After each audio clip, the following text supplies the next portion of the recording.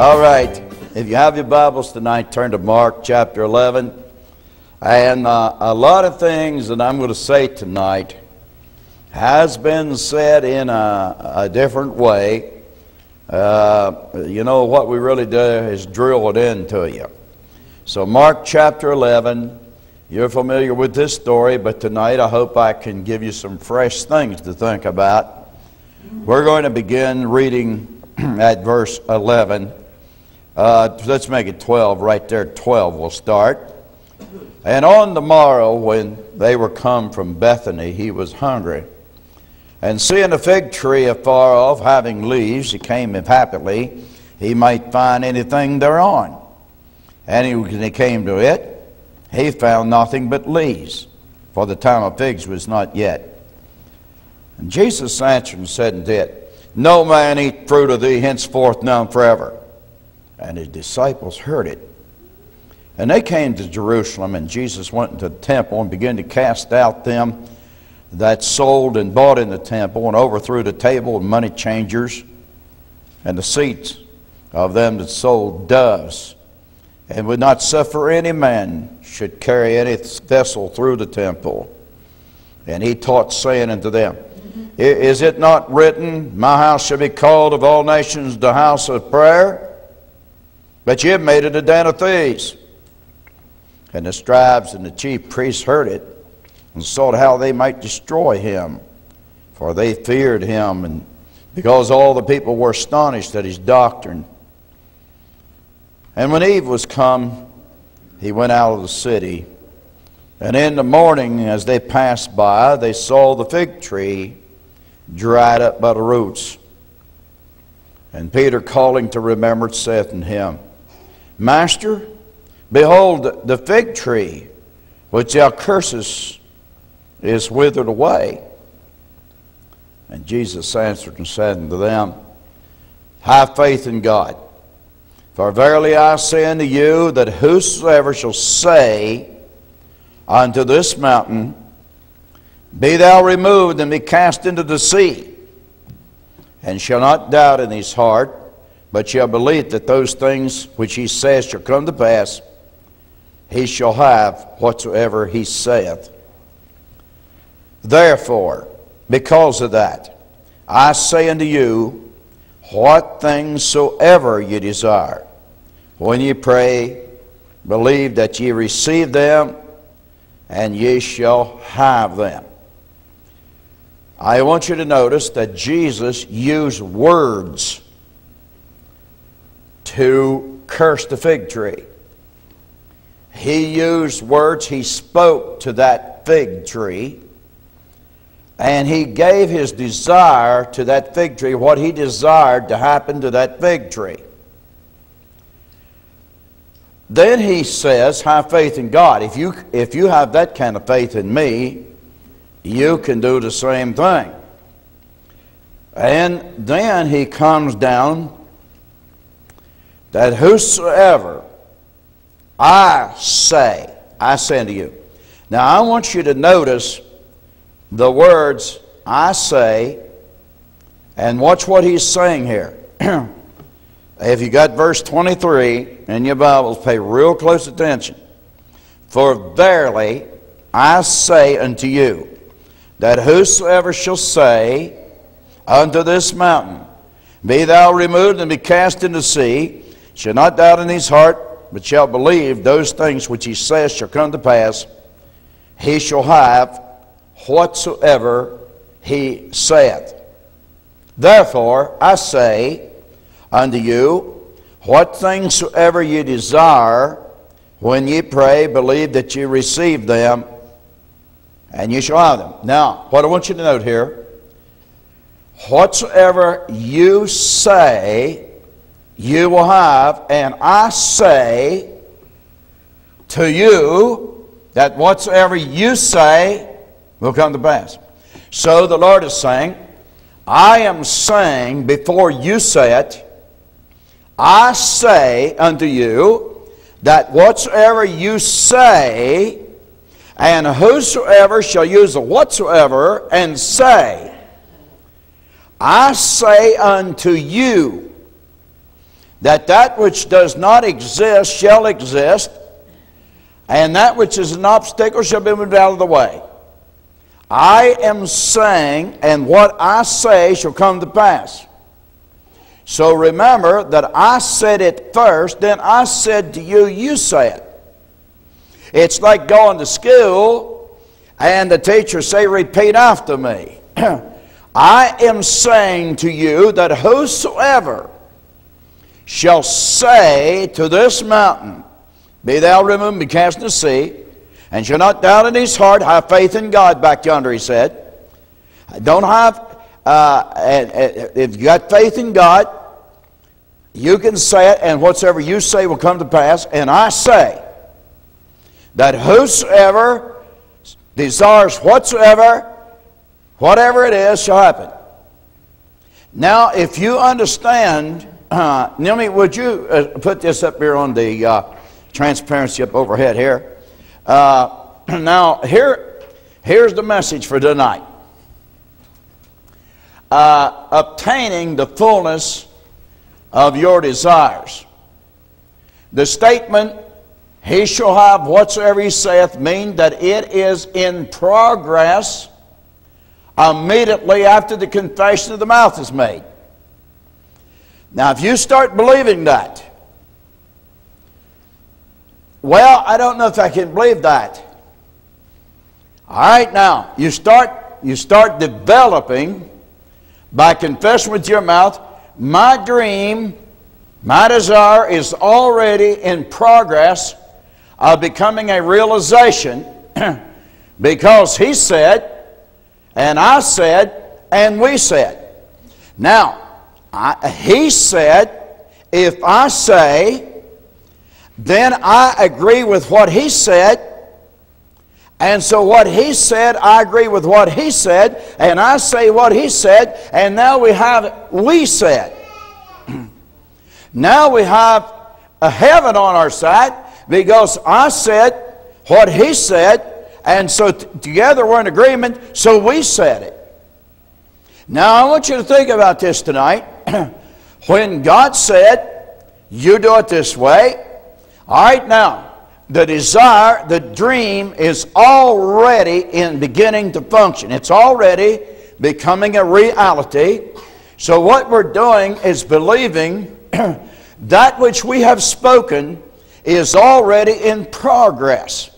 Now you could help it along by saying continually, my dream, my desire is already in progress of becoming a realization. It's already beginning to function. So, with that in mind, I have no choice but to be victorious. Now, the words of your mouth got you where you are, and the words of your mouth will get you out of where you are. A lot of, thou art snared, which I'll get to just a little bit later on. Thou art snared with the words of thy mouth. All right, the way you got that snare on your mouth was by words. So how did you get out of the snare? Words. What put the mountain there? Words. If nothing else, God put it there. Whosoever shall say to this mountain, he created the thing. Now he says it's time for you to move it out of the way. Unproductive fig trees. He didn't plan for fig trees to be unproductive.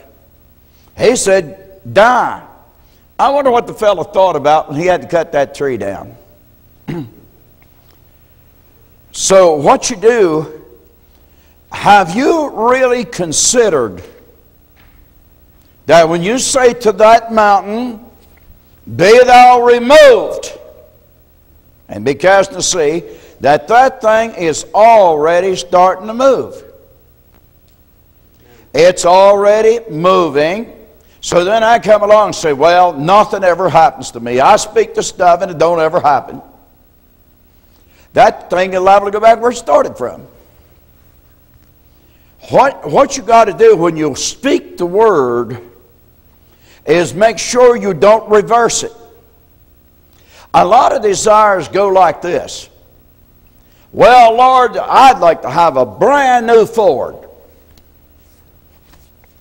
Then somebody meets you and they say, you know, really, I wouldn't recommend a Ford. A Chevy's worth much better. Lord, I want to change that. I want a Chevy. You don't know what you want. So don't ask for things you don't know what you want. You know, but if you really mean business, and before this message is over, I'm going to get into business with you.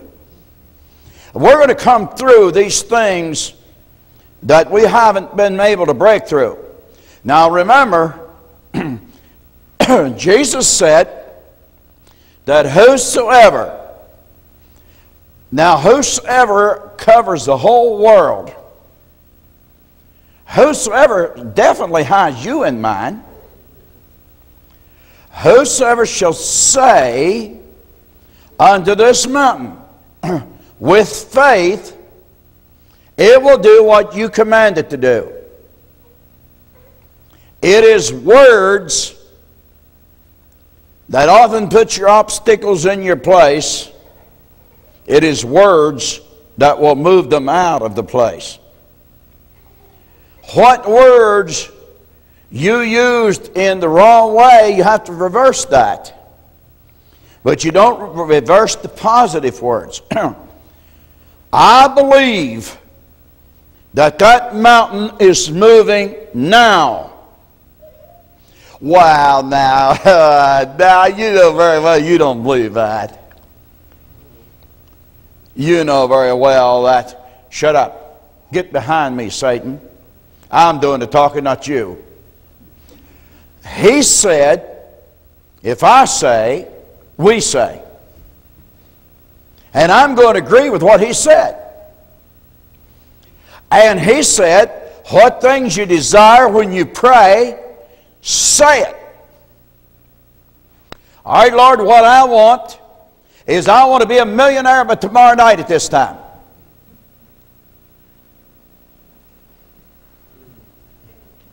Did he say whatsoever you say? But there's a word in there. You don't have that kind of faith. Furthermore, you don't believe that anyway. And there's a reason why you're not going to get it anyway, because you're too greedy.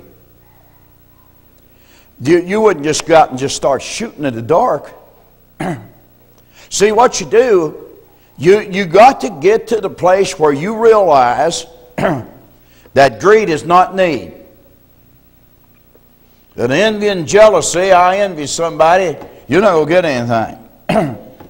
Therefore, I say unto you, things you desire. Things. What is things?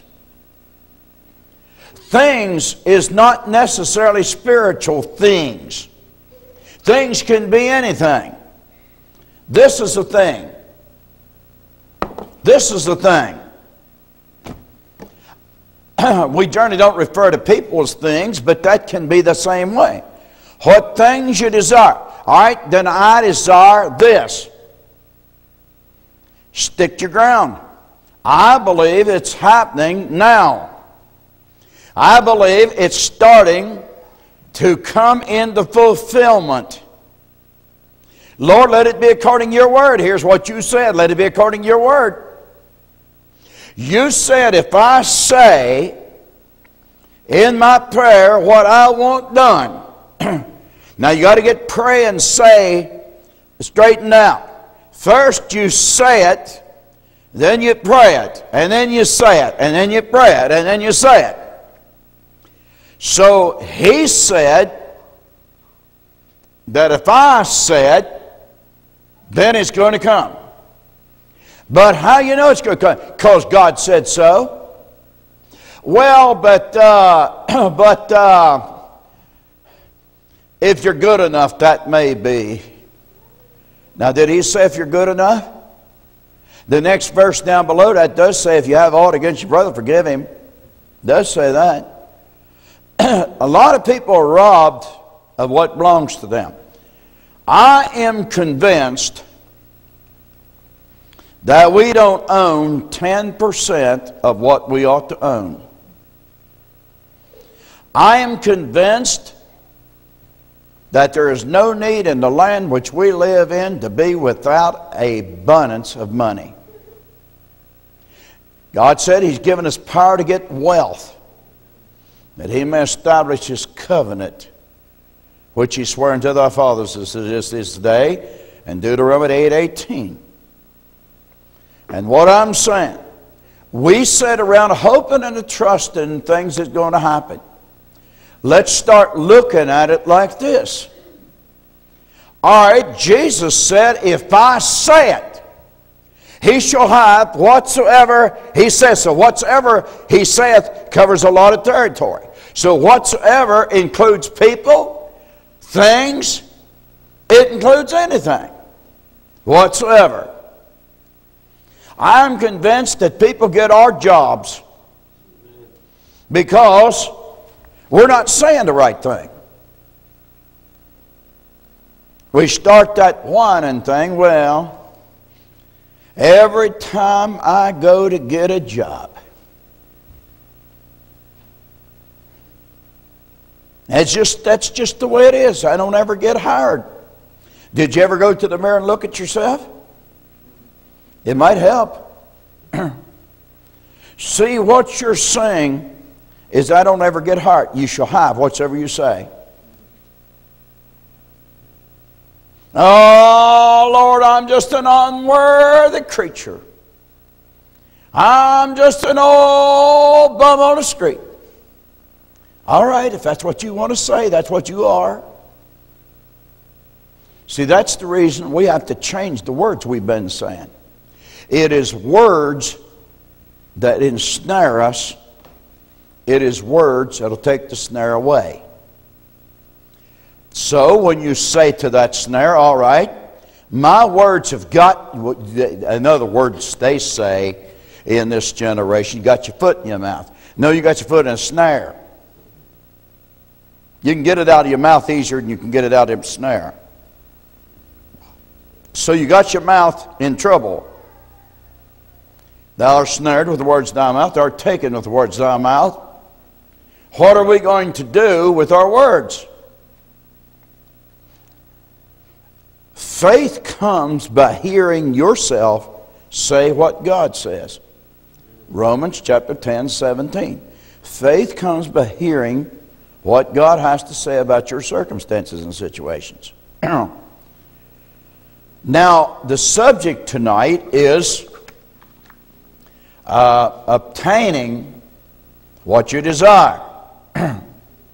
What you have in your heart is often placed there because God put the seed there. If you have a desire for something, it may be the Lord put it there. And so what you got to do is cultivate it. You don't throw a seed in the ground and let her lay.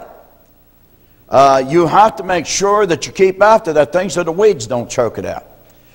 Whatever you desire in your heart that is legitimate and right, God will see to it, it'll come to pass.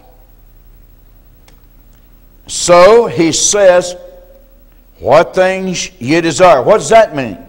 The things you are begging for. The things you crave. The things you require. All fits in that category right there. You ask it. You just speak the words.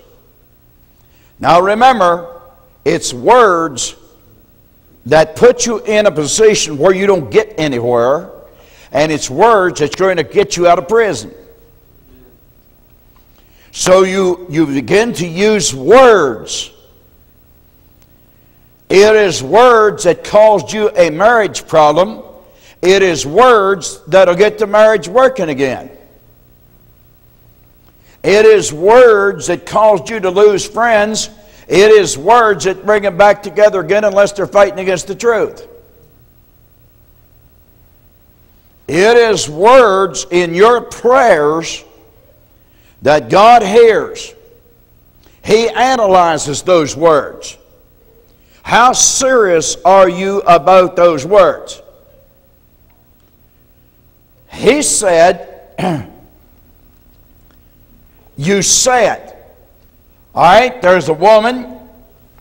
She said, if I may touch but the clothes of Jesus, I shall be whole. Mark chapter 5 and verse 28. Now she said, if I but touch.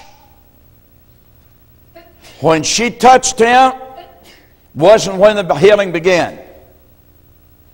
The healing began when she started for that coat. Her faith was exercised by those words. The moment I touch him, I'm getting closer. I'm getting closer. And I'm getting closer. I said that he said, that we said, if we do it this way, it's coming to pass. So I said what he said, and now I touch him. Virtue runs out of Jesus. Who touched me? What are you scared about? He said, somebody touch me. You know what he wanted? He wanted that woman to give a confession in front of all those people. You received a healing, ma'am. You tell them what happened to you. So she said, I had this problem, and I said, if I could just touch the hem of his garment, I'd be made whole. Those words completely overthrew the plans of Satan. The words that we use sometimes, we're going to stop using words like, well, nothing ever happens to me. Nothing good ever happens to me. I prayed 1,000 times that my needs would be met, and they're not met. You know, there's principles in the Word of God. There's laws that go with this thing. But a lot of those laws will be changed if you start talking right. If you start saying, now Lord, based on the authority of your word, this is what it says. Let it be according to your word. When Mary was told, you shall have a son and shall call his name Jesus. You know, Mary didn't say, oh, but Lord, I'm the most unworthy character. Oh, I'm not worthy to be the mother of such a great man. You know what she said? Let it be according to your word. Just let it be according to your word. Folks, this conning business don't please God. You don't need to go around and act like you're so unworthy.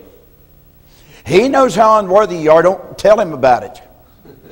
Just go and act like you don't know anything about it.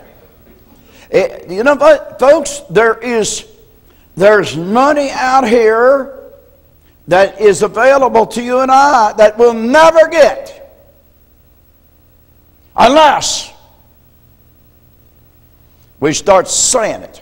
Okay, Lord, you said right here, let me go to it, Deuteronomy 8:18, and here's what it said. Let me see if it's in this Bible. It wasn't the other.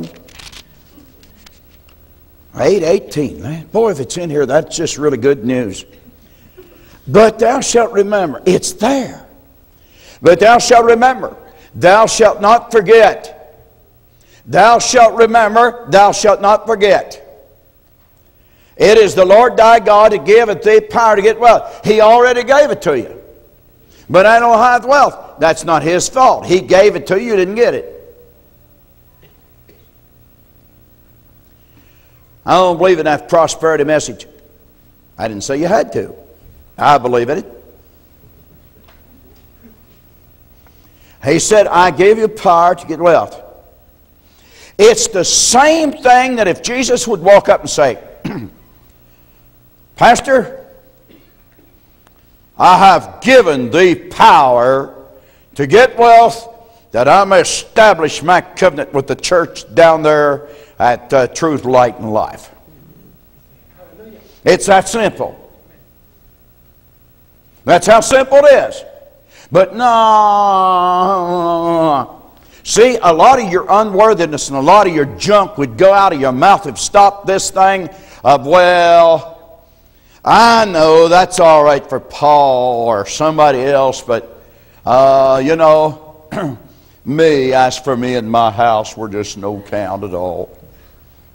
I'm the least of my Father's house. Now, mighty man of valor, get up there and shut your mouth up. See old Zechariah, he's down there. Angel of the Lord came to him and said, hey, Zechariah, your prayer's heard. Heard? Yes. You're going to have a baby. What? Do you know how old I am?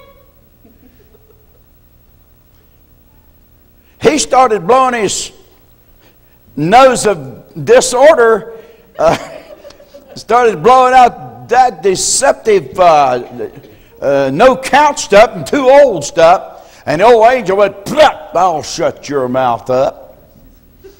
Now he goes outside and he goes,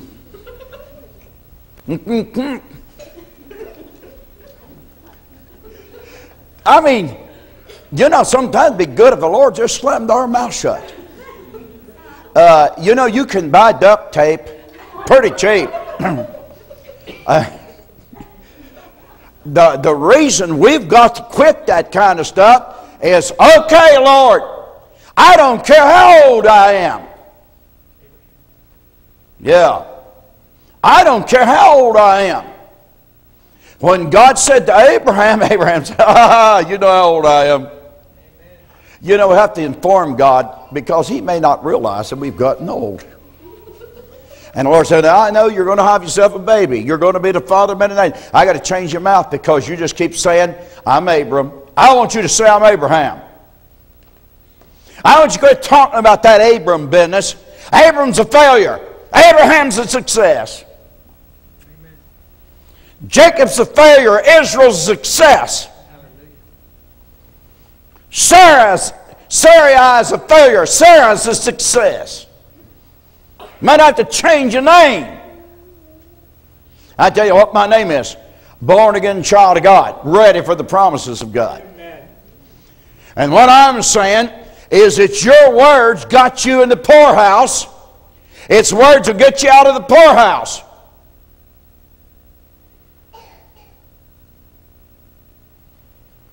Jesus saw a tree that didn't produce, that thing's not feeding him. So he said, you're cursed. Nobody will ever eat off of you from henceforth now and forever. The tree didn't argue. There's authority behind the words of a person who doesn't try to sit down. Let me see. Do I have faith enough to get this?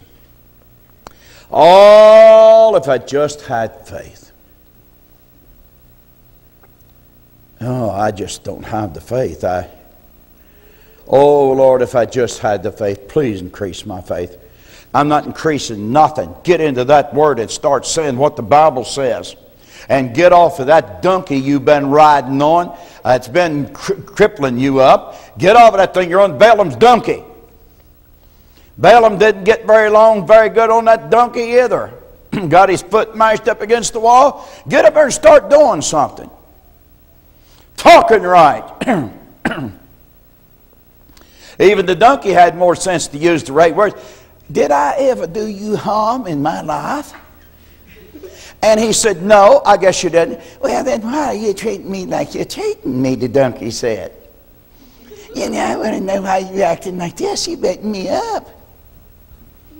But the van ought to have said, wait a little, I think something wrong here. When did this donkey start talking? Where'd you get that language? I got it from the Lord. You're wrong, boy.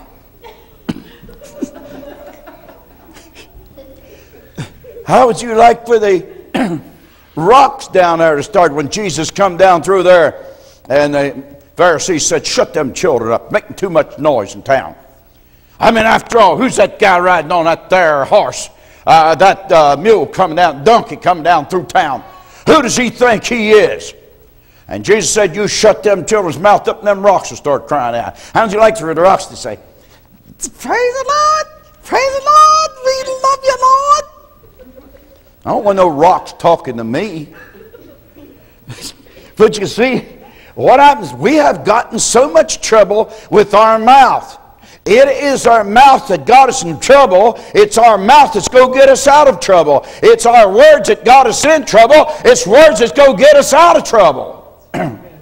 God created, and God said with words, I say unto you, thou shalt remember the Lord thy God, for it is He, I am saying, it is He that give you power to get wealth, that He may establish His covenant which He swore unto thy fathers this day.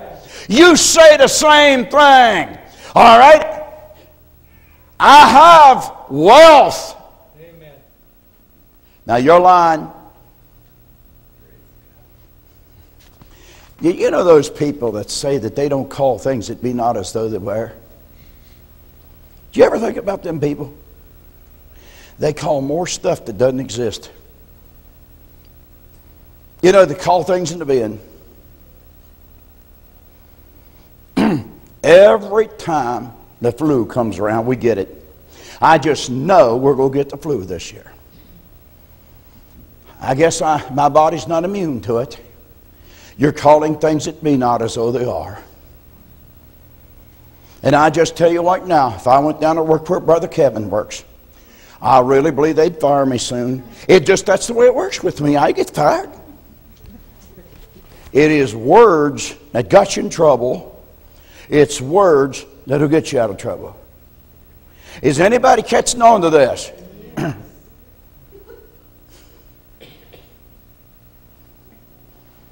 You know what we need to do is start talking right. You know what? I wanted to get married. And my daddy was afraid I was going to be a bachelor. And I said, I'd rather be a bachelor than marry some of them girls. And he said, well, you don't want to be a bachelor. He said, I'd at least go out and try. He said, well, let's go up to Pennsylvania and see if you can find one up there. Well, I courted something like 13 girls. Just had a date with them. One was a beauty queen. I said, no, I don't want no beauty queen. I want this woman I'm looking for. I want a wife. I don't want a beauty queen. And one day I found one. But if I had went around and said, well, I guess I'm just, I guess it's not God's will for me to get married, I reckon. No, and you start going around like this. Nobody likes me. I never see any girls look at me. They act like that I'm a stranger. I'd probably be a bachelor today. And I'd believe it's God's will for me not to get married. And when I started talking right, I'll get that woman one day. I mean, I got her already in mind. She's coming one of these days. And when she pulled in with her daddy, never saw the car, never saw her daddy, never saw her in my life. I said, there she is. And that's been 46 years ago. 46. I remember better than you do. You know why? She's gone by how long we've married, but we were friends before that. You know what? The thing of it is, folks, I am convinced there's things out there waiting on you. You'll never get them. Because first of all, you don't desire them. Do you really desire them? All right, now let's go. We're going to take a test tonight. An open book test. But before we have the test, let's go through the testimonies first. Delight thyself in the Lord, and He shall give thee the desire of thine heart. Commit thy ways unto the Lord. Trust also in him, and he shall bring it to pass. That's Psalms 37, verses 4 and 5. Proverbs 11:23 says, the desire of the righteous is only good. So he's saying the righteous is not going to wish for something stupid. Psalms 110, it's 10:17. Psalms 10:17. Thou hast heard the desire of the humble. Psalms 21:2. Thou hast given him his heart's desire. These are scriptures that you use when you go for something. Psalms 145:19. He will fulfill the desire of them that fear him. There's some conditions to meet. He said the desire of the righteous shall be granted in Proverbs 10:24. Paul had a desire, and he said, brethren, my highest desire and prayer to God for Israel is that they might be saved. I want them saved. That was his desire. Now the Bible tells us to follow after charity and or follow after love and desire spiritual gifts. Desire them. How did he say get them? He said, but covet earnestly the best gifts. Get a covetous spirit about them. Not the wrong kind of covetousness. The Bible says that if a man desire the office of a bishop, he desires a good work. There's qualifications need to go along with that desire. It is a true saying, if a man desire the office of a bishop, he desires a good work. That's what it says in 1 Timothy chapter 3, verse 1. But James warns and says in James chapter 4:2, ye lust and have not, ye kill, and desire to have, cannot obtain, ye fight and war, and have not because ye ask not. Words, you ask not. You don't ask it right. The Bible tells us to desire the sincere milk of the Word there in 1 Peter chapter 2:2. Those are things that's going to make the desires work. Now, how we get the desires of our heart fulfilled. Obtaining, hold that thing up there a little bit. Obtaining the fullness, the fulfillment of your desires. I don't have it on my paper, got it on the overhead projector. Fulfillment of those desires. How badly you want those desires? Now let's go over the test. This is the book test now. Okay. This question. Why do I have this desire? Why do I have this desire? Did you ever think about it? Maybe God put that desire there. You may be the one that stirred it up, but God put it there.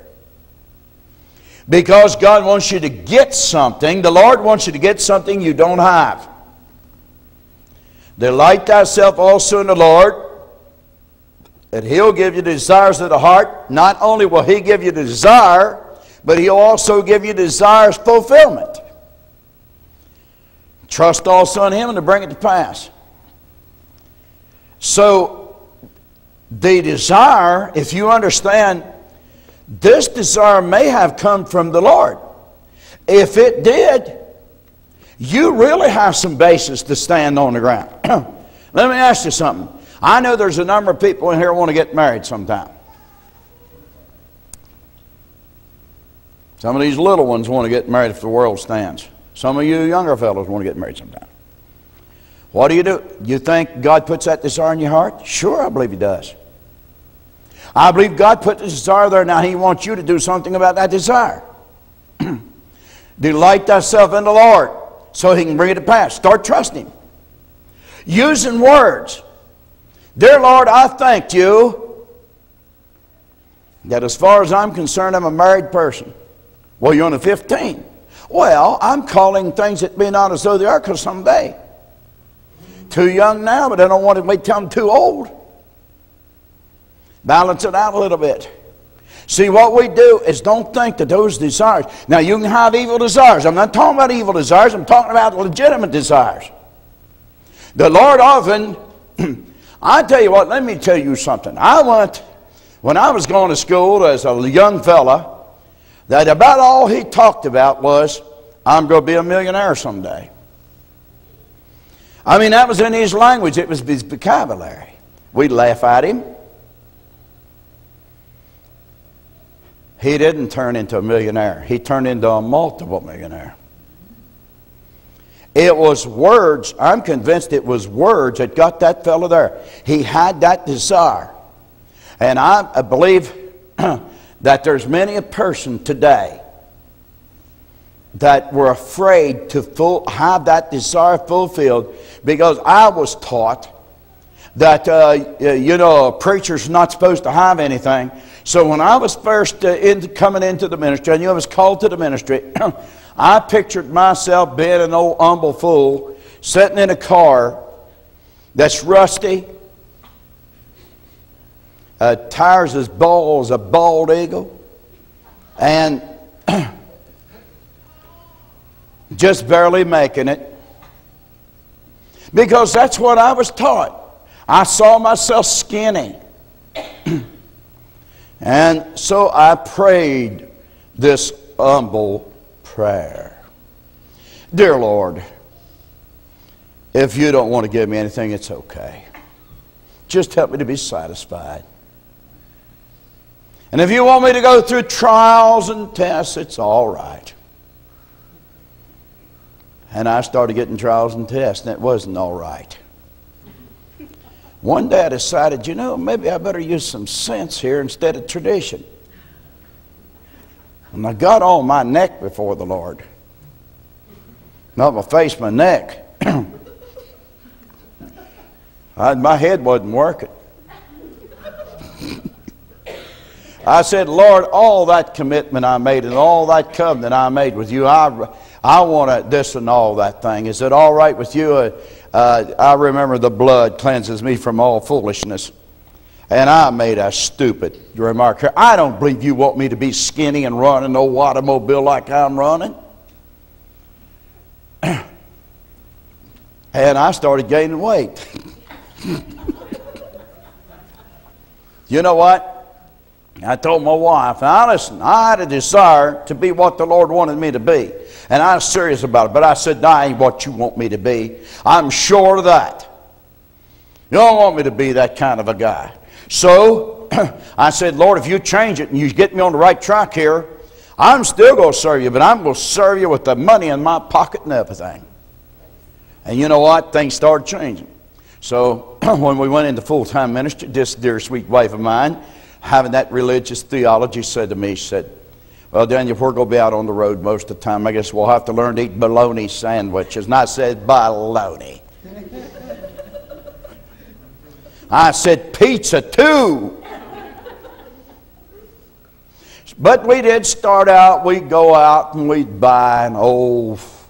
Back in them days, McDonald's, they had a leather meat cakes, tough as leather. Put a lot of ketchup on them so you can get them down. They make them better than that now. They're about to go out of business trying to cook them things like that. And so we'd give thanks for this old cake. One day the Lord said to me, I can't bless stingy people. And I said, stingy? I don't know that I'm stingy. He said, you're very stingy. You don't have faith enough to believe that I'll feed you. You have to buy the cheapest burger and don't even get enough to eat. You're buying all the cheap stuff you can find because you're afraid I can't take care of you. And he said, I don't bless stingy people. Suddenly my desire changed. I said, what do you want me to do? He said, when you're out on the road, eat. If you want a hamburger, eat a hamburger, but you're not eating hamburgers because you can't afford anything else. He said, I'll bless you. If you get rid of that skinny or stingy stuff. Boy, I said, Esther, I heard from heaven words. And I started using words like this. We gonna eat. I don't know where the money's coming from, but we gonna eat. And I'll tell you, I remember going into this restaurant, and I looked at that menu. Back in them days, you know, meals was cheaper than they are today. We looked at that menu, and it said something like $8 for a meal. Who? $8? And words. Can't afford it. Carry duct tape with you. You know what? I said, Esther, we're going to do what the Lord says do. And I had to fight with my head. And we sat down and we ate that meal, and I said, you enjoy it. Let's not go thinking about the money. And you know what started happening?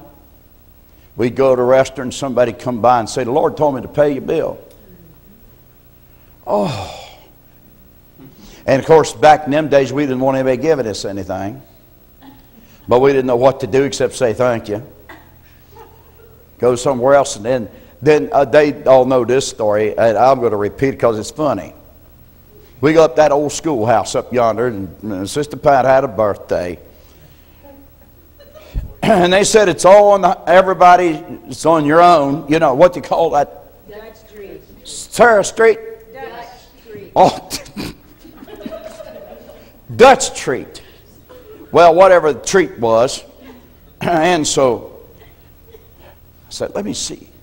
I think the lobster legs, Lord help me, crab legs. No, the crab legs, they had crab legs too. I said, Esther, let's really splurge tonight. Let's buy crab legs. I think it was $15. We never paid $15. $18. We never paid $18 for anything. But I said, Esther, let's really get into it tonight. Others are buying them. We go act like we didn't with them. We didn't want them to know had very little money, but we gonna act like it. So we ate, and as soon as I finished, these frog legs and these crab legs and all the goodies, and then I thought, pocketbook. No, I said, we're going to enjoy this. I looked at my wife and said, listen, we having a good time, aren't we? Don't think of the bill. Got up there to pay for this outrageously high-priced meal. And the lady smiled and said, your bill is paid. I said, no, ma'am, I don't think so. I said, we were setting up yonder. She said, I know where you was sitting. It's paid. Somebody paid it. You know what the first thing came out of our mouth and walked out the door? Whoever paid that. I guess they thought we was ridiculous paying that much for our meal. And it was words get you in trouble. And I said, no, no, no, we're not going to let them other people worry about that. I'm going to enjoy that. And I've enjoyed it ever since. I often think of that old schoolhouse. That's not where I went to school, but it is where I learned something. Oh, let me see. He got this thing buzzing at Now, the next question is, have you used appropriate scriptures in requesting your desire? Did you back it up with scripture? Did you really decide now, okay, is it scriptural? Okay. Now, Psalms 119:58 is one I used a lot of times. I've entreated thy favor with my whole heart. Be merciful to me according to thy word. And I'd say, now, Lord, have favor. I'm asking your favor. I need this. And I'm using this Bible verse to remind you, you said that I can have whatsoever I say. And you start saying it. Don't do like I did. Get away from that stuff. You see, once you get in that trap, then you have to try to excuse yourself. You don't excuse yourself for using wrong words. You change your vocabulary. He said, whatsoever you desire when you pray, believe you'll have that. It's coming to pass already. When I said we are poor, it was coming to pass immediately. And I'm saying tonight, I don't know where it's at, but I own a tract of land with a lake on it. It's got fish in it. It's coming. And it's not going to be that one back there in the woods where the cows tramp it all to pieces. It looks like a hatchery for toads and mosquitoes. Dave saw that lake. Come on, that's an insult to God's intelligence. Go shake me back there and show me a lake. I said, we can make mud puddles right here.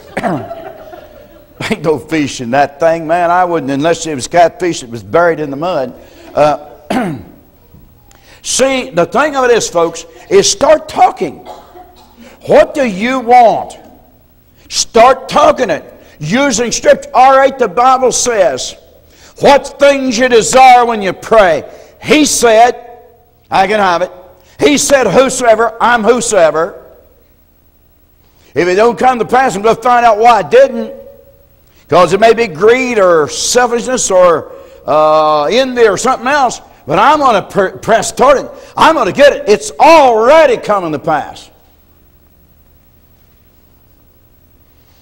I took a little while to get a boat, but I got me a boat, folks. Then that thing floats too.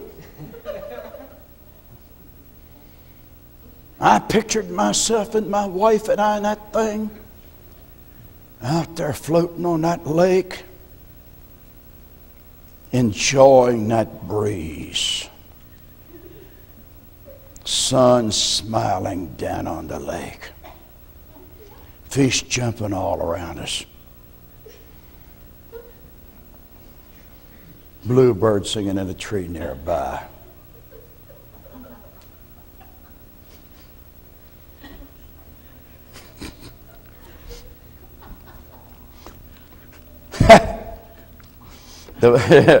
You know, Mary said, okay, let it be according to your word, and the angel departed from her.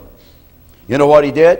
As soon as she said, let it be according to your word, her words sent that angel away. That angel said, all right, I'm going back and tell the Father, I heard you say, let it be according to your word.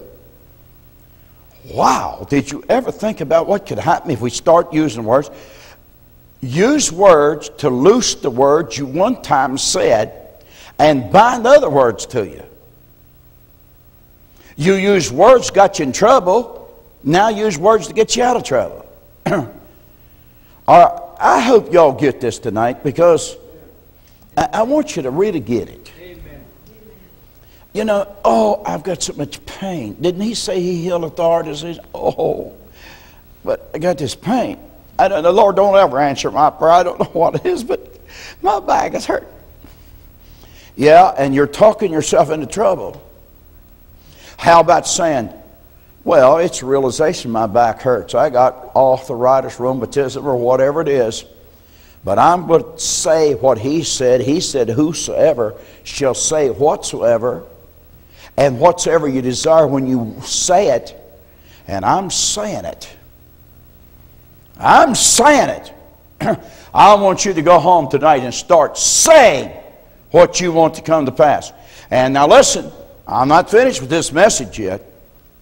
I still got another 7 points or so to go. Next question, I don't have them numbered.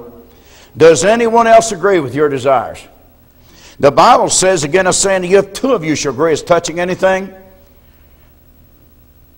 that they shall ask, it shall be done. Words, ask, you ask. Let somebody else agree with you. So now, he said, I say unto you, I say what he says, now we say what he says, and now he and we are all in agreement.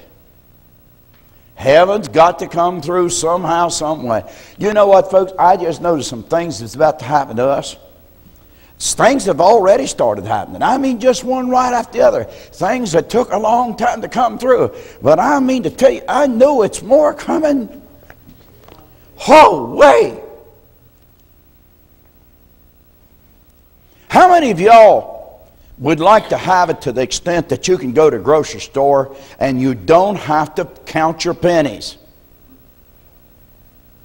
How many of you would like to just pay your rent with a smile on your face, or pay your house payment, or have it paid off, or whatever? How would you like to just go out and just pay cash for an automobile? Just play old downright cash for it. It's all available. I want you to see yourself in that kind of a shape. I called the bank today. It's crazy how they know everything. Called the bank today and asked them what the interest rates are now if I want to put some money in their savings for a little bit until I get a place for it. If it's in the checking account, she said it's 0.1%, 1% of 10% or something like that. I said, oh, come on. He's got anything better than that? Well, she said if you put $25,000 in, you know, you can get 4 point something, you know, if you get 25. Oh, I said, no problem.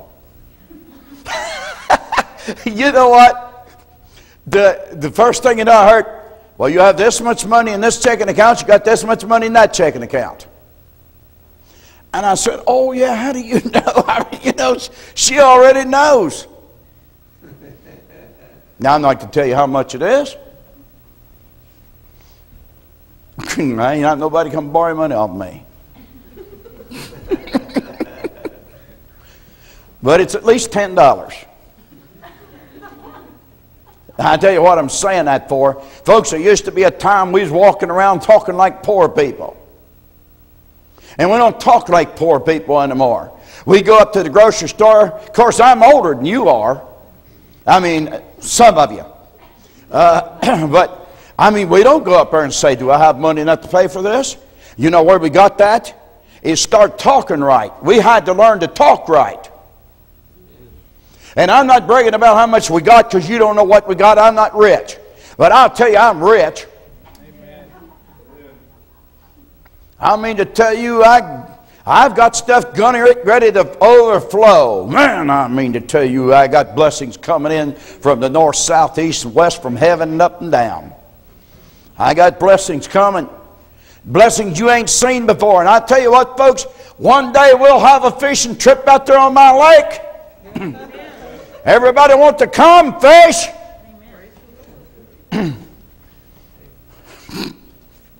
Have a fish fry out there too, brother. Bring your grill.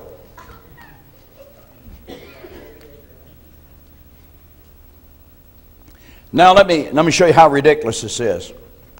Well, if I don't get it, well, what you just did now was just disannul everything you said before. Well, I mean, you know, maybe it's not God's will. I thought you said you had one coming. Well, but you have to use, I tell you what, this is what you'll hear.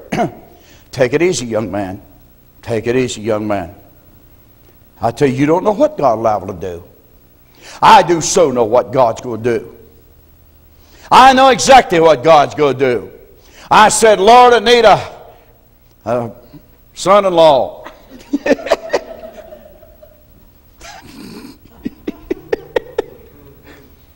Got one coming. I've got one coming for the rest of y'all too. I mean, not everybody. I mean, not a son-in-law. But I'll tell you what, y'all get ready. You understand? All you people that's not married in there, that's old enough to get married and got that desire in your heart, you better get ready. You hear me? Amen. Some jewel may walk through those doors someday. You've never seen her or him before, but boy, when you see that smile on his face, or her face, heaven sends good stuff to people. You say, well, it's too late. Who said it's too late? How do you know how old too late is? You ever hear of anybody being too late? It was too late for Abraham. Entirely too late. Why did the Lord wait that long? I'll tell you what. I want to preach to y'all one day on a subject entitled I Am. I got a new revelation on I Am. A brand new revelation on I Am. I know why God said, I am that I am now. I didn't know before. I preached on that, but I never preached this. Y'all want to hear it someday? Amen. All right, Dave, let's lift an offering.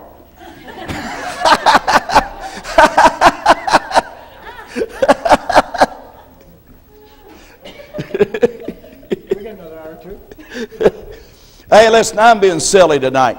I'm trying to get y'all woke up here, some of these sleepy people. Don't say, I don't have a job, doesn't have a thing to do with it. We used to go to Ever's restaurant over there, and every time we was in that restaurant, somebody paid our meal every time. So I said, maybe we better not go back anymore. You know why? Because I didn't want to make it look like we was beggars. Wrong talk. Go more. I mean, you see, what you got to do is readjust this apparatus up here. You got to think that thing different. I got to think, yes, these desires are coming to pass. Amen. Hallelujah. I had a backlash on this stuff that I had.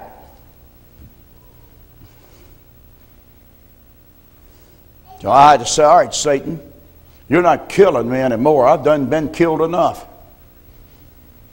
I'm all ready.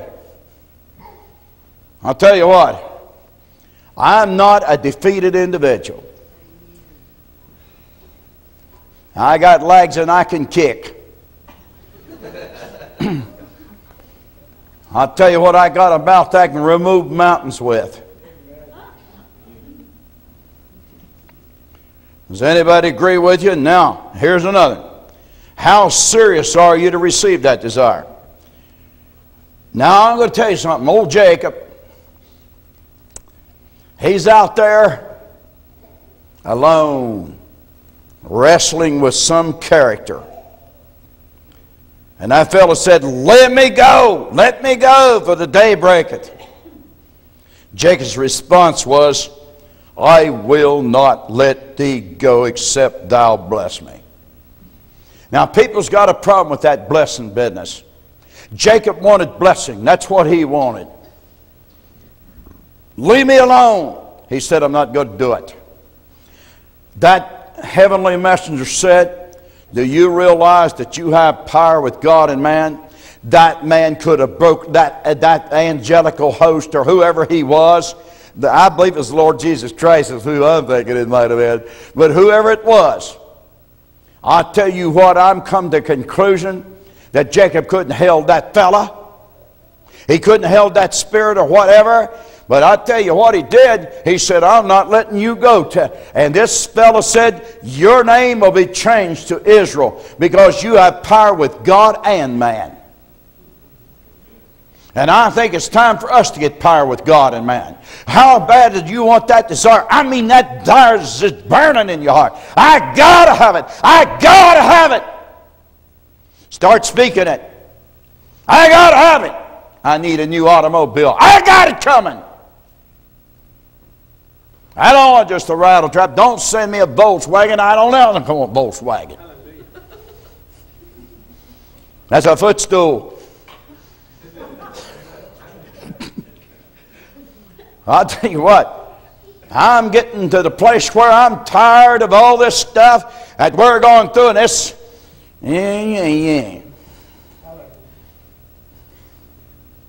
need money.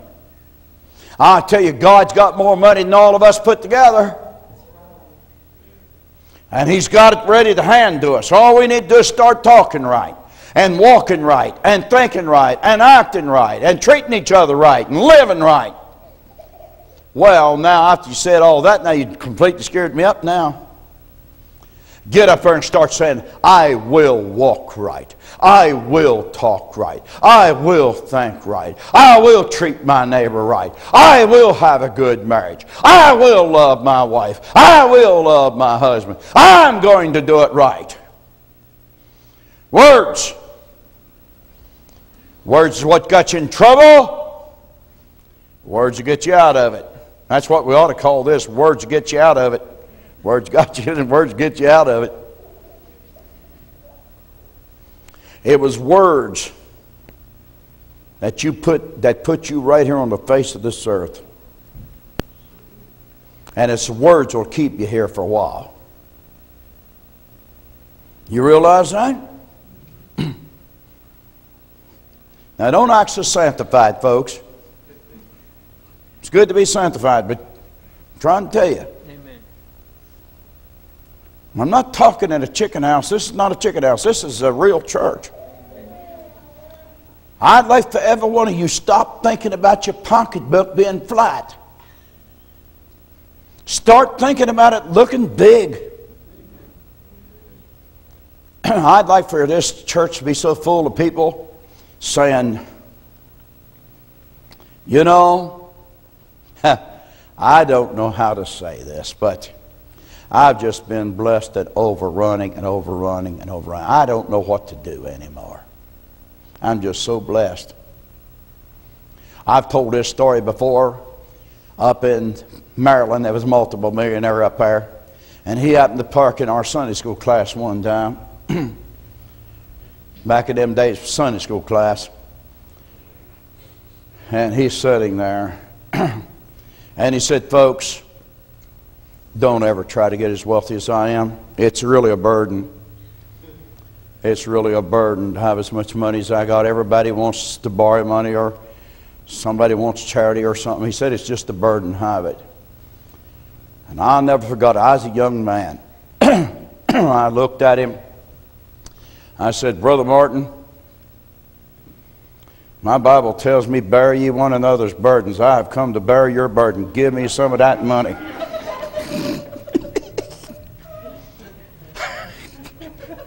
You know what the man did? He laughed. He didn't want to give any of it away. He could have handed me $1 million, probably. Still had $1 million left. But you see, you talk like that. Sure, you want the burden of wealth. What you do is drop it on the Lord. He said, cast your burden upon me. Forget the burden end of it. Listen, folks, this is not a prosperity message as such. It's to get you prosperous in all areas.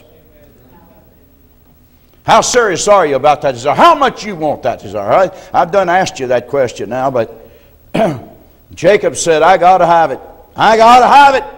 I got to have it. The fellow said, leave me loose. It means I'm not going to give it to you is what it means. Let me have it. I got to have it. I'll tell you what. You get an idea like this, that you can make it. I went to school. They made fun of me. Daniel Boone calls for more elbow room. I go home like a whipped cat and said to my dad, those boys are treating me bad. He said, I'll tell you what you do tomorrow. You go to school. And he said, they start making fun of you. Go like this, say, yes, sir, I'm Daniel Boone. I want more elbow room. Get out of my way, boys. I was too shy to do it. But my daddy said, do it. I went to school and they started saying, saw me coming in school. Here come Daniel Boone trying for more elbow room. I set my dinner bucket down and my school books, and I said, boys, make room for Daniel Boone. Boy, everybody looked like I slapped them in the face. Never heard no more out of it. Then it changed it. I done told you all that 10 times probably, but I did tell you 11. So you don't get in that category. I got to be a friend of the people at school. You know what? I just tell you right now, there's blessings out there waiting for some of you. You'll never get them until you start talking about it. Believe it or not, you can have a Ford and it'll run. Don't go ask Dave whether it's all right to get a Ford. The Lord said you a Ford. But don't say I can't afford anything but a Ford.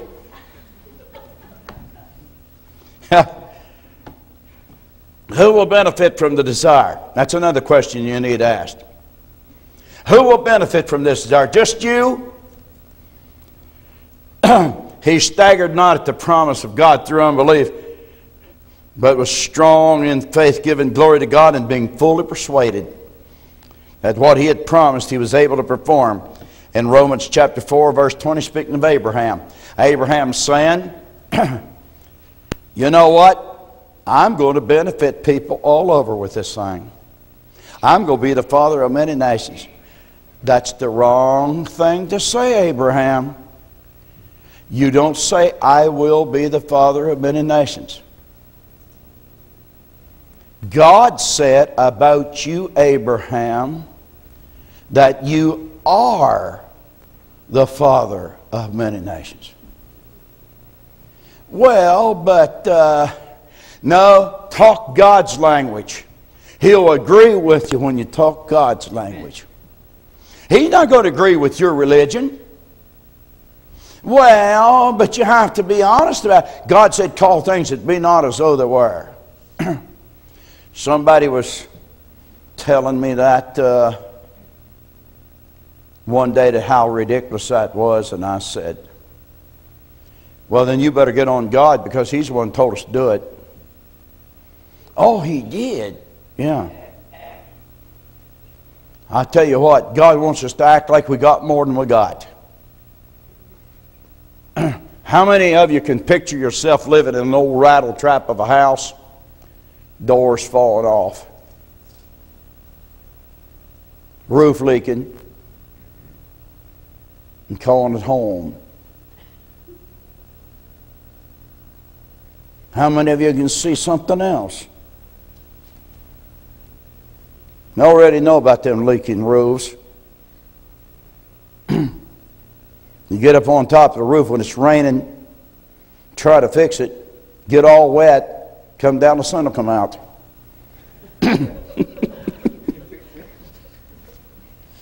Had that old stuff years ago that said you can put it on when it's raining.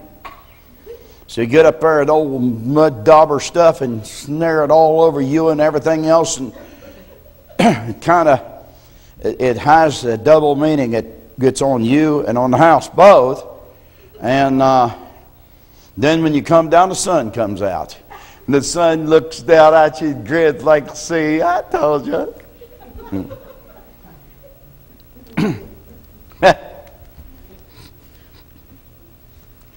All right. I'll tell you what, who's going to benefit from that desire? Somebody's going to benefit from the desires of my heart. Make a decision. Well, goodbye. How would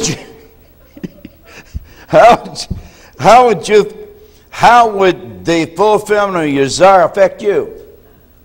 All right, let me just be realistic here. All right, I have a lake. It's got fish in it. And how's it going to affect me? All right, if I fish and fish and fish and fish, and I'm fishing instead of preaching, I'm fishing instead of doing things I ought to do, and I'm fishing instead of praying, it's going to affect me wrong. So I have to get my thinking right. I can own a lake. Hey, listen, folks, I can own a lake, and the fish will get on my line when I tell them to. So you can't have covetousness. You ask and receive not, because you asked and missed that you may consume it upon your own lust. You may say, okay, that's James chapter 4:3. Now, the next question, how will others be affected or influenced if this desire is granted? Well, Now Israel had the wrong idea. In Psalms 106:15, listen to this. And he gave them their request, but sent leanness to their soul. I tell you folks, if you want something from God, you better not go around and grump about everything. I tell you, years ago, we had a car that was falling to pieces. We was out gathering up people for church, and the car won't half work, and we don't have money to fix it, and it's, you know, go out there and drive that thing all over the place. And I'll tell you what, you start that murmuring and complaining. But what I was going to say, do you know what was interesting? I would hear that a preacher got a brand new vehicle given to him. And then after a while to hear that another preacher had a vehicle given to him. And then I go to visit a preacher and he said, guess what? They got me a vehicle. And you know what I said? Praise God, I'm so glad, brother, that you got one. You know what I had to do? Go down to old First Virginia Bank and borrow money to buy one of them things. But I tell you what, I rejoice with them brethren. I rejoice with them. When somebody come pulling in and say, the Lord gave me this vehicle, I'm going to shout hallelujah, glory to God, I'm happy. I'm happy about it. Y'all are going to be happy when I get that lake too. Yes. Amen. I tell you why. Because you're going to come and help fish. I tell you, don't go fishing with Maxine. That woman, I tell you what, she get down on her knees, catches them big fish, and I'm here going, and it's blank. And Maxine, down on her knees, pull in a 5-pounder and take that knot and pull in another. And the old captain says, Dan, I thought you was an expert fisherman. You're the fisherman when you was a young fella. I said, Leroy, I don't know what the trouble is. So he comes over like a little child and he said, let me dribble some fish stuff down here. Now put the line in there and get ready. And I went, got one. And then he goes, ha, ha, ha, ha, you got one at last. I said, go and make fun of me. It's all right. I'll make fun of you next. No, I'm not. But I tell you what, Maxine down on her knees catching fish. I couldn't get on my knees. My knees, man, I tell you, that old boat was too hard for my knees. Rolling around the water flopping. But she can fish in the lake. Yes.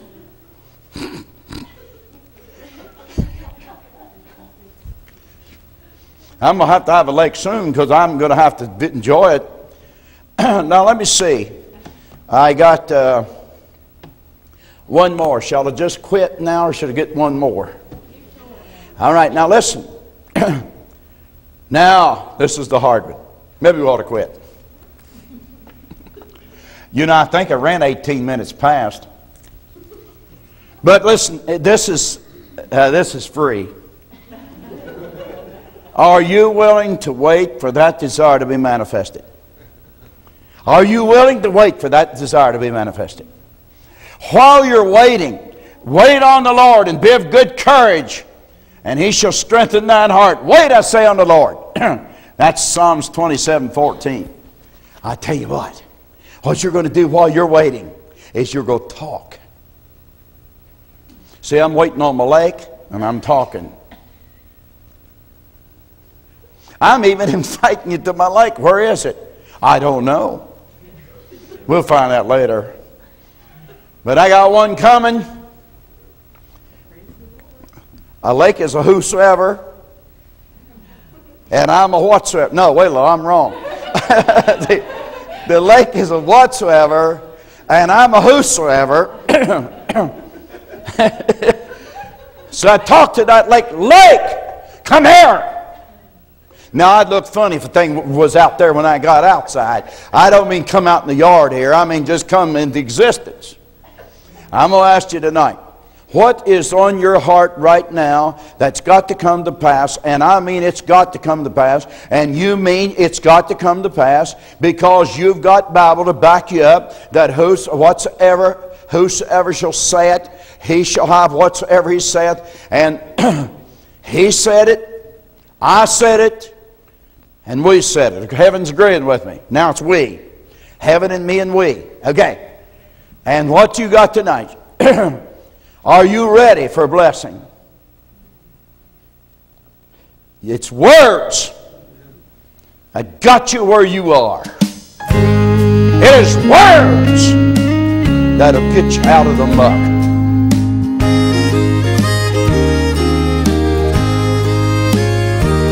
When loved ones are called to go over home to the glorious land of the bliss, all sorrow shall cease, for all will be peace in the land that's far better than this. I'm homesick for heaven where loved ones have gone, who are safe in His wonderful care. If we could but hear from our loved ones so dear, they all say they